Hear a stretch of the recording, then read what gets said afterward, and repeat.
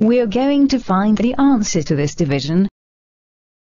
How many times does 3 go into 7? It goes into it 2 times because 2 times 3 equals 6. 2 times 3 equals 6.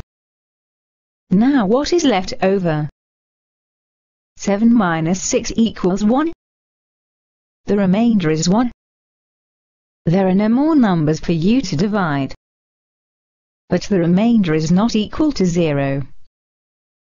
We can continue to divide by adding a 0 to 7. Then add a decimal point to the quotient and to the dividend.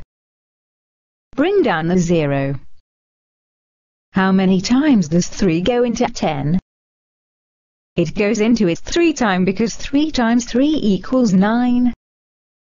3 times 3 equals 9. Now what is left over? 10 minus 9 equals 1. The remainder is 1. There are no more numbers for you to divide. But the remainder is not equal to 0. We can continue to divide by adding a second 0. Bring down the 0. How many times does 3 go into 10?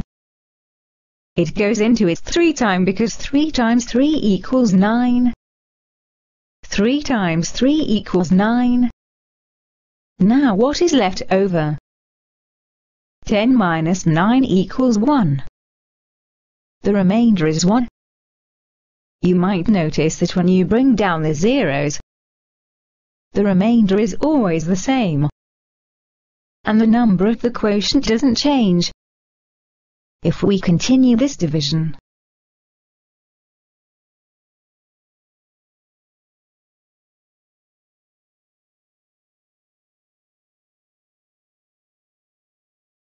we can find this same number in the quotient and the same remainder. This division can continue forever. We don't have to continue dividing past the tenths decimal place. 7 divided by 3 is about equal to 2.3. The hundredths.